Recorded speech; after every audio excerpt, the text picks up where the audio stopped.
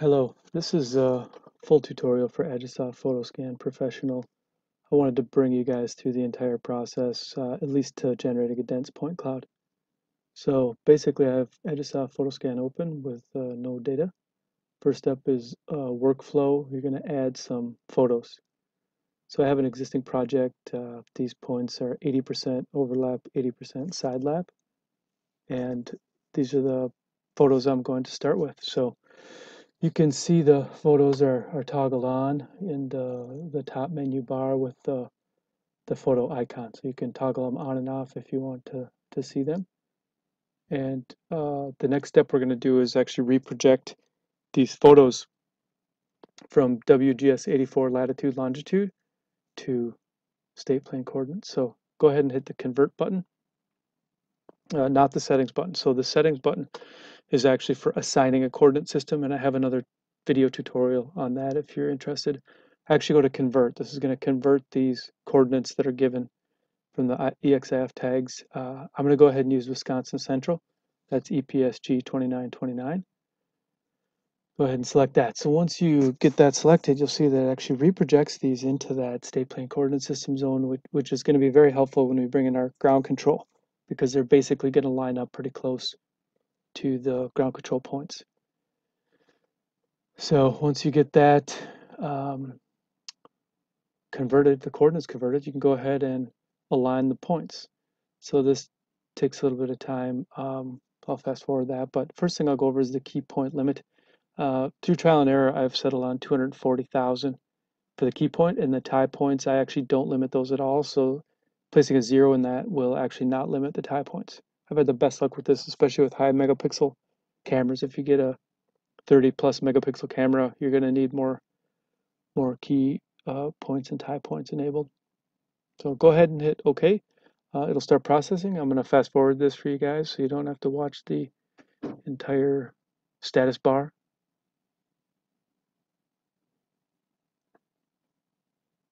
Now, I like to look at the details and kind of see what's going on.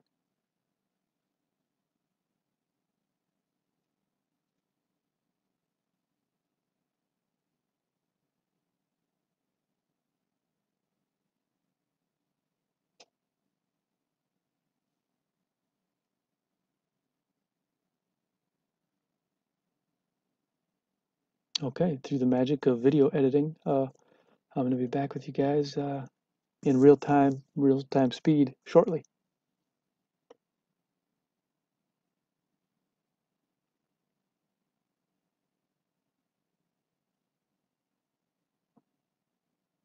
All right, here we are. So this has generated what's known as a sparse cloud for our project.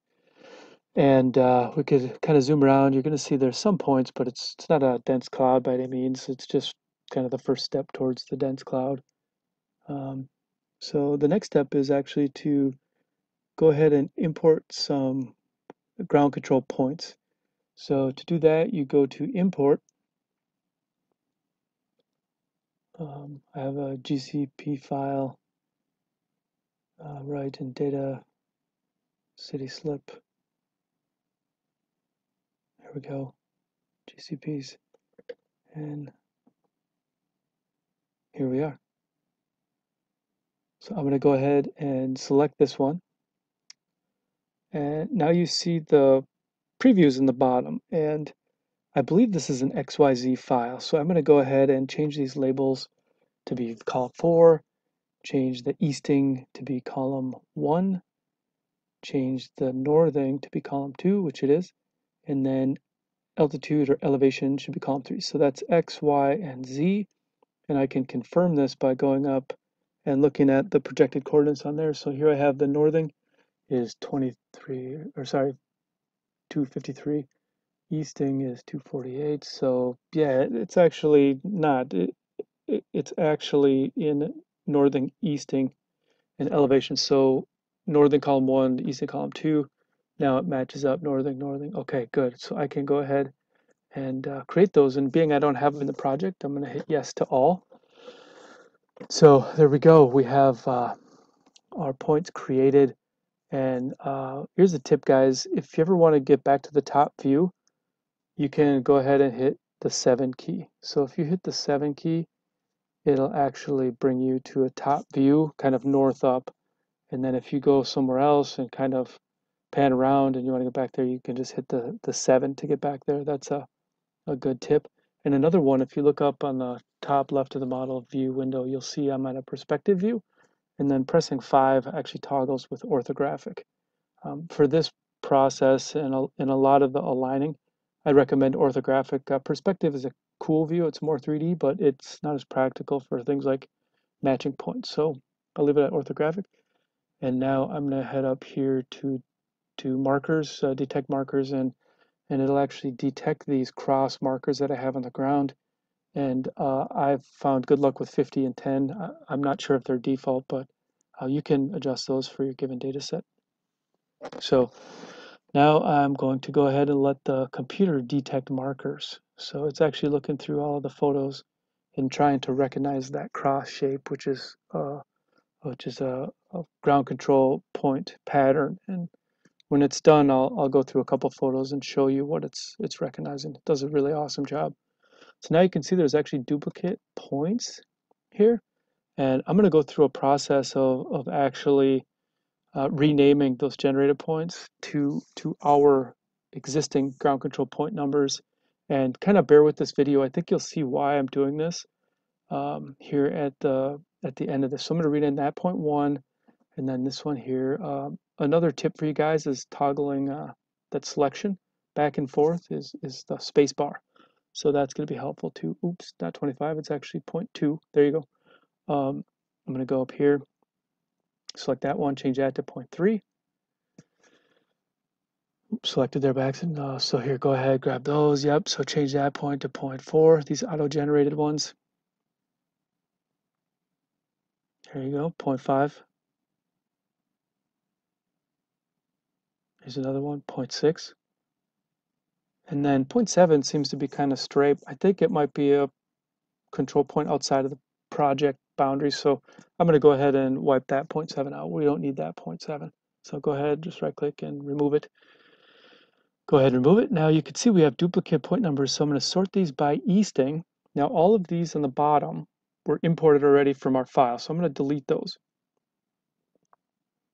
Now all that's left are these auto-generated ones. The problem is there's no northings, eastings, or elevations associated with those. So now we're going to re-import that ground control point file. Now you can see that the same thing we did. Now it didn't ask to create new ones because they already existed, so now it just assigned the northings and eastings and elevations to all those. Now it can zoom in. Now this is what it's recognizing automatically. So I think Agisoft does a great job recognizing these non-coded targets.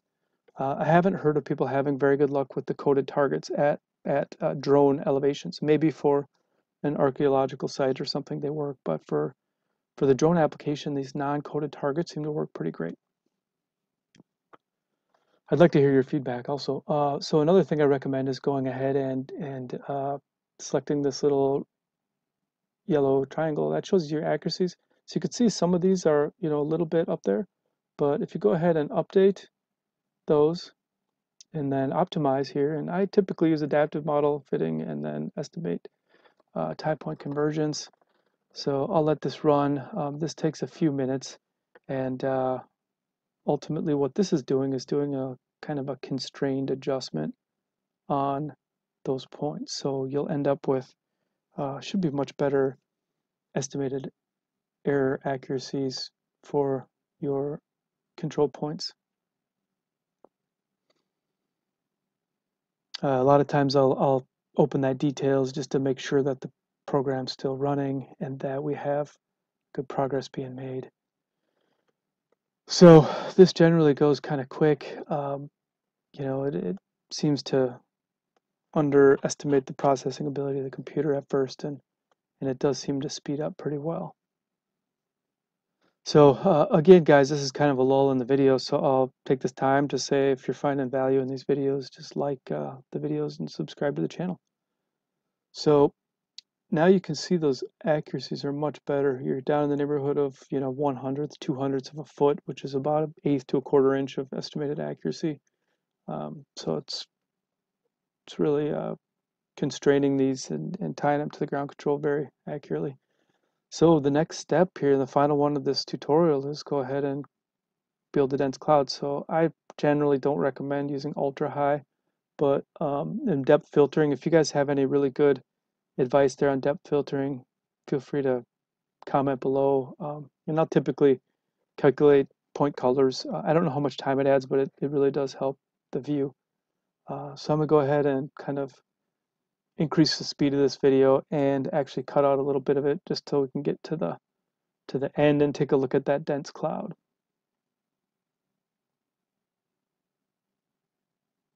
There is an option to do network processing as well, actually on a hosted computer by Agisoft. I have another video outlining that procedure. I encourage you guys to use it. It really does save a lot of time, especially if you don't have a really big graphics card.